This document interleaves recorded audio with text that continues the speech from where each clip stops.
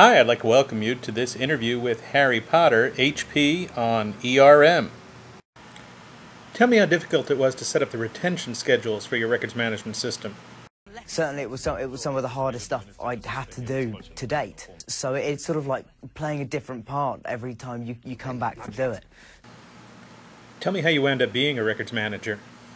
Sort of luck in a way, and just good fortune. I mean, I started when I was 9. I did my first thing. Can you tell me a little bit about how helpful my blog has been to you? Which postings did you read? I'd only read the first 2. That's all? Any others?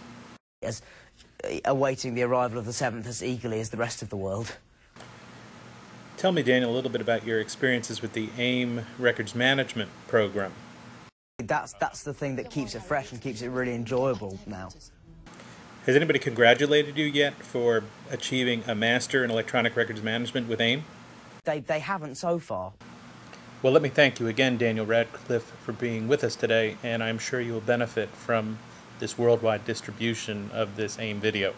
I don't think it should make too much of a difference.